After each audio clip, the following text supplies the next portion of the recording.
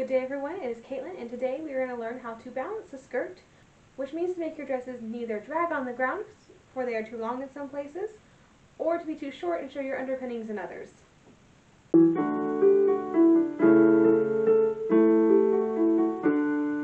Alright, balancing a skirt. So balancing a skirt is simply the means by which we make the hem even all the way around a skirt, even though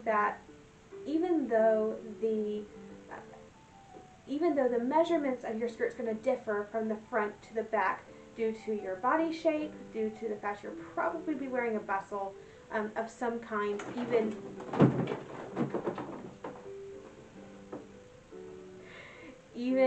if you're in a time frame where you wouldn't necessarily consider it a bustle time frame, you're still probably wearing something back there just to create a little bit of a shape that was the popular at the time. So balancing a skirt, you use at least from 1825, because that's about where my knowledge ends, all the way up through the 1860s. And basically what happens is you have a rectangular skirt for the most part, so it's just panels of rectangular fabric, and you're stitching them together so you have a giant rectangle. You hem it on the bottom or face it, which is more common. But then you have the issue of, well, I need 2 more inches in the back to cover the hoop than I do in the front. And our natural inclination is to cut the fabric to make a match, which is what you do for petticoats. It is not what you do for skirts. What they did for skirts was to turn under the excess. So you do cut your skirts long in this time frame. So my skirts, I cut them about 45 inches long just for my height. For the 1850s and 60s when I'm wearing a hoop, I typically need about 42 inches in the front and then 44 inches in the back. For 1830s, I need a 39-inch front and a 40-inch back, and then the in-between time frames of the 1840s and 50s, I usually do around 40 in the front and about 42 in the back. And so our natural inclination is, of course, to cut the top of the skirt to match that. And that's not what the historical people did. What they did instead was to turn under the excess, so that, well, one, you're no longer doing your pleating or your gauging on a raw edge, you're doing it on a finished edge that is doubled over, so it's twice as strong, which is very helpful. But also, because you're not going to cut into that fabric, it's still the rectangle, but you can do the fold differently in different areas to accommodate the length or the shortness that you need. So if I'm doing the 1830s, I can take that 45-inch tall fabric, which is now 44 and a half because I took a facing and I hemmed it. So that leaves me 4.5 inches I need to turn over in the front, but because I need my skirt an inch longer in the back to just accommodate this, and of course a slight bustle, I do need it an inch longer. It's not that it's going to be an inch longer at the hem, it's going to be even all the way around the hem, but to accommodate my body's shape, I need another inch. So I'm going to take 3.5 inches in the back. And that's basically the purpose of balancing a skirt. The most important part of balancing a skirt, the most important reason, I should say, for balancing a skirt is that you're not cutting into the fabric. And cutting into fabric was, once you cut it, you can't uncut it. So folding is a much better way to handle fabric, because then that fabric can be taken apart. You have excess to work with. So let's say you give your old dresses to a second-hand market.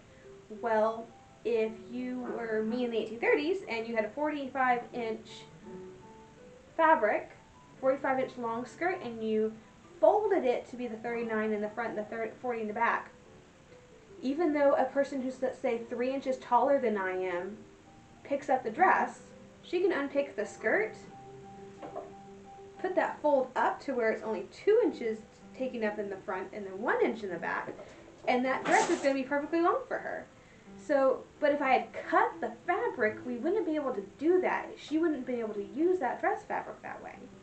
And so it extends the life of the fabric, and it gives you larger panels, to work with should you need to remake a dress.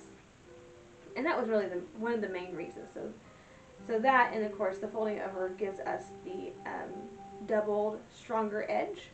It's a logical thing to do. Once you understand the reasoning behind it, it makes sense why they did it that way. It seems weird to us because we are so accustomed to just cutting the panels and not worrying about it, but really the folding of the top and then allows it to be reused. It allows for that stronger edge where, you know, the waist and all that pleating or gauging is going to be. It allows for that stronger edge as well.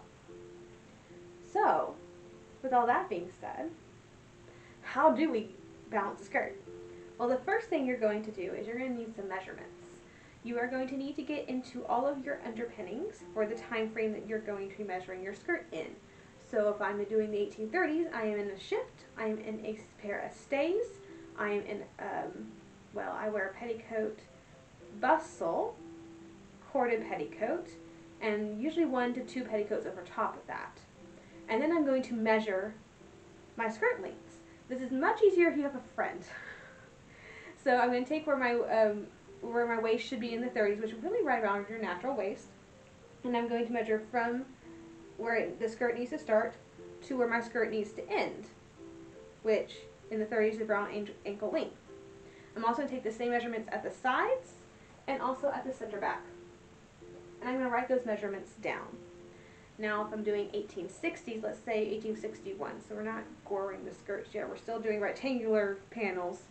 I'm going to put on my chemise, my drawers, my corset, a petticoat, my hoop, and at least 1 to 2 petticoats over top of that hoop, and I'm going to take the same measurements, front, sides, and back. Now, what happens if you're by yourself and you have no one to help you measure? Luckily, I am that person, and so I have figured out a way to do this, which I'm not going to model for you, but I'm going to explain it to you. So what I do is I take some very heavy books, my Harry Potter illustrated versions that are hardcover work really well for this. And I'm going to put those in front of me. I'm going to take a tape measure, and I'm going to put numbers 1 through 10 underneath the books. And 10 is going to be literally at the floor. So the edge of my book is going to come out right here. This is my 10. And then I'm going to put all my underpinnings on. And then while that is taut underneath the books are holding this tape measure very taut, I'm going to measure to my waist. I'm going to look at that measurement. This is just for 10, so I got 47 this time. Well, I'm going to have to subtract the 10 because I have 10 inches underneath the book. So that's 37. So that would need a 37-inch skirt in that example. So I'd write 37 for my front measurement. Back, we do the same thing. So it's still underneath the book. Measure right to where your waist needs. If you're doing a time frame where you have a higher waist, you know, just do it where your waist needs to end. Sometimes it's easier to have a bodice already cut out, and that way you can see where your waist ends. You take that. That's 48, so subtract the 10, 38. So that'd be a 38-inch skirt in that example, and I'd write that as my back measurement. Then I do the same at the sides. In theory, both sides should be the same, but sometimes you probably want to do them both just in case there are some natural discrepancies there, and you don't end up with like a wonky skirt side. Now don't forget that that measurement is to the floor. If you're doing 1830s, you do need to measure then from the floor to your ankle or wherever you want your skirt to end, and then subtract that measurement. Don't forget that. If you're doing 1850s and 60s, maybe an inch or 2 less. Something that's comfortable to walk in, so it's not like floor length, but not something that's too high before, so like an inch or 2 above your measurement. So that's kind of where you had to know your time period and that sort of thing. Just remember that's to the floor, and so you do need to subtract whatever excess there is. So 1830s, 1820s, subtract to your ankle, a little bit above, a little bit below, somewhere in that general range. Later time frames, look at some images of where the skirts are falling in your year, and then measure to that point on you, and then subtract that measurement from whatever you got. So 37, let's just say my ankle from the floor is about 4 inches. That means I need a 33-inch skirt, okay, in the front, and the 34 in the back. Now with that said, when you get your skirt measurements, my longest measurement was 38. You don't want to cut your fabric at 38 inches because you'll have nothing to fold in that back. Cut it at least 40 inches in that situation, at least. And it's not going to hurt you to do 45. I tend to do it in multiples of 5. So if I had a, if my longest measurement was say 48 inches, then I'd probably go to 50, or if I really wanted to be a little, giving me a little bit more room, I'd probably cut them at 55.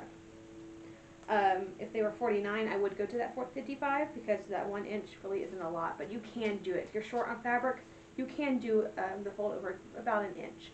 That's about as little as you want to go, and you don't want like 20 inches hanging down. That's a lot of wasted fabric. I have just learned that for me, 45 inches works in the 1860s and it works in the 1830s, and so I just cut all my skirt panels 45 inches, but people are going to be doing different things. Hopefully that was helpful in explaining. But without further ado, I already have my measurements, so I'm not going to show you how I take my measurements, but I am going to go show you how I balance a skirt. We're going to do 2 skirts today. We're going to do a plain round waist, which just means the waist is straight all the way across. And then we're going to do one with a pointed V skirt, because that requires different measurements because the V. Let's get started with our first skirt. So this is going to be a 1830s dress. So a round waist, so there's nothing pointed or anything in the front or the back. It's just a plain round set waist. This one happens to be indigo dyed linen that I dyed myself. First time trying that. That was interesting. But what I've done here is I've stitched the skirt seams together. And this is going to be a back closing dress. So I marked the front, but then of course the back has an opening. So that's what we're going to start with. The very first step, again, measure from the waist where your skirt's going to start all the way to where your skirt needs to end over all of your underpinnings. That includes chemise, drawers if you're wearing them, corset, petticoats, bustle, everything. And you want, again, front measurements, side measurements, and back measurements. Let's start with the front. So, ideally what you would do first, you would stitch your side seams. You would also hopefully go ahead and hem your skirt or face it if you're facing it. I unfortunately have run out of facing material, so this skirt is not yet faced. All that means is I'm going to need ½ inch of this hem to turn under for the facing. So I'm going to add ½ inch to all my measurements. That's all that means. Don't add the ½ inch if you've already faced and finished your skirt hem. So I'm going to measure, for me, my hems need to be 39 inches from the bottom of the skirt to the top, for the 1830s anyway. Okay, and I really need it 39 1/2 because I did not hem this yet. Okay, so that is approximately 3 1/2 inches from the edge. From the center, I'm going to turn this under. So notice this is the inside, there's my seam here, this is the right side of the fabric. I'm going to turn this in that 3 1/2 inches that I measured. I find it easier to do your measurement on a seam because then you can make sure that you're getting a straight measurement and that it's not like getting wonky and adding length that way. Okay, that's 3 1/2 right there. Let's go and measure at this seam, make sure it's also 3 1/2. Okay, so we're going to iron that down.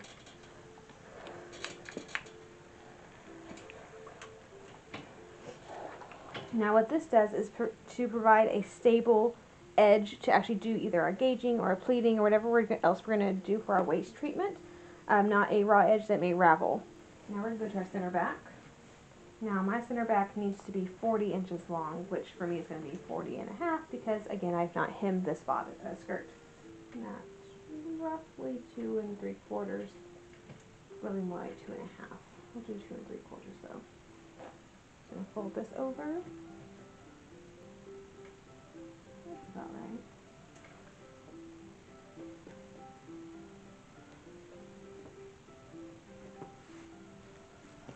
Iron that down. And you have a good side measurement, you're going to do that now. So just fold the back and the front together, find the exact side, do the same thing. Okay, now that we have that done, what we're going to do is take in our hands the side measurement and the back measurement, and we're just going to pull it. Just pull it taut, and you'll see it'll graduate it for you. So it starts at the 3 1/2-ish and goes all the way to the 2 1/4. So it's longer here than it is over here. And we're just going to iron that down all the way across.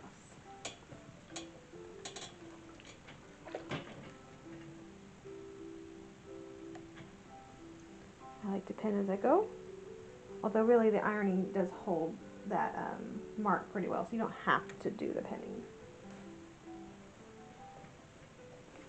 the last little bit. Okay. So what you're going to do now is do for the side to the front, and then repeat on the other side of the skirt. So I'm going to do my back again. It's 2 3/4. And when you're ready to graduate it, just take the back and the side, pull, just lay it nicely that way. It's all nice and graduated. You don't have a sharp bump where the measurements change. You want it to be nice and a gentle slope, right? And that's how you balance a round skirt. All right, we have here an early 1850s dress that we're going to balance the skirt. So this one's going to be different than the other skirt that we're doing. This one has a slight V to the waistline of the bodice, and we're going to follow that with the skirt. So we're going to require more measurements than just a plain round waist. So I have my fabric here. It is raw on top. I have already have it hemmed. This one happens to have a facing on it. So all that is finished. I cut my skirt panels 45 inches, knowing that my finished skirt length needs to be about 42 at the longest. So I cut a few extra inches in there, just like we did last time. So this one is going to start off basically the same way.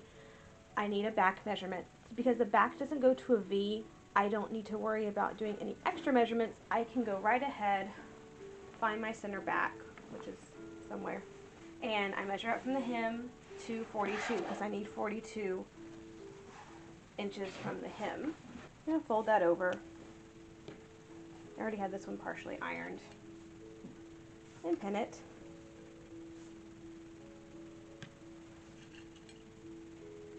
Now remember when we took measurements that we took a center back, side measurements, and center front measurement. The point to my bodice doesn't start until basically exactly that center under the arm seam. So from back to sides are going to be my normal skirt measurements, which for me is 42 in the back and 41 in the front. Sorry, sides. So I'm going to go ahead and iron that. So this is the side. I'm just going to pin that in place. Now there's only half an inch difference between my side and back. I'm going to take the side in my hand and take the back in my hand, pull it taut, and lay it down. So it does the graduating for me. Just iron that down. And this is a good amount of fabric for a turn under, about 3 to 4 inches. Yeah, 3 1/2, well, 3 1/4 inches. That's a very good turn under. It's not too small to where you wouldn't catch the turn under with your stitching, but it's not too long where you're wasting a ton of fabric. Now comes the slightly more difficult part. So I have here my center front. So I know normally that my center front seams, or my center front skirt should be normally 41 inches. There's not a big difference between my back and my front for me. Yours may vary. However, my bodice comes to a point. So what I did is I put the bodice on and I measured from my waist down to the end of the point. Now that happened to measure 1 3/4 inches. My turn under needs to be 1 3/4 inches more than usual. So I'm going to actually, probably the easiest way to do this, to avoid doing real math, which I can do, is I'm just going to measure up the center front of the skirt to 41. Here's 41. Okay. Now that's what I would normally turn my skirt under if I was doing a round waist. No, but I'm not. So I need to go 1 3/4 below that mark, and it really needs to be on the right side of the fabric because it makes it easier for the turn under. So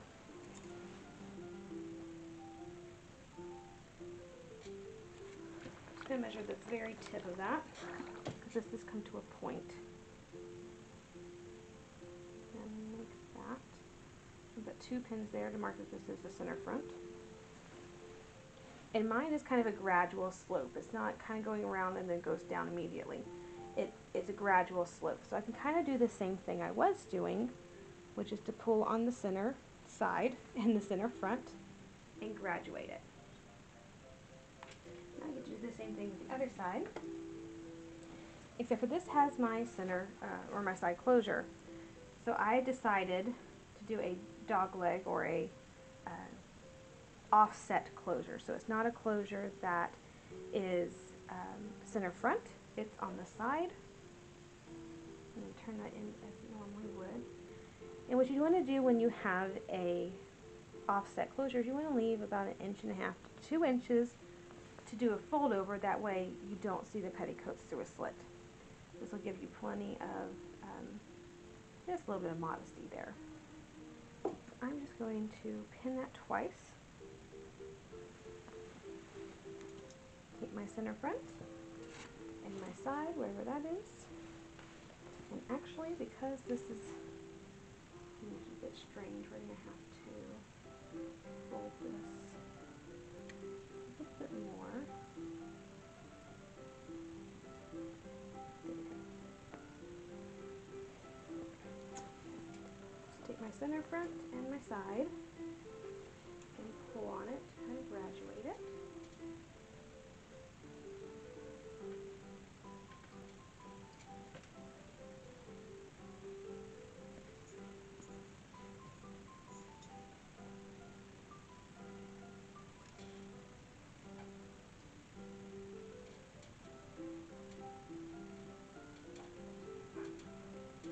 If it's not wanting to cooperate, you just kind of pull on it a little bit. So now that the skirt is balanced, I'm ready to gauge or pleat the skirt. This particular example, the original I'm kind of mimicking, is gauged, and it is a cotton, so gauging makes sense. So we're going to gauge this skirt. But that is essentially how you balance a skirt. Thank you so much for joining me today as we learned how to balance the skirt. If you enjoyed the video, please like and subscribe to the channel. And as always, have a fantastic week, and I will see you back here on Monday.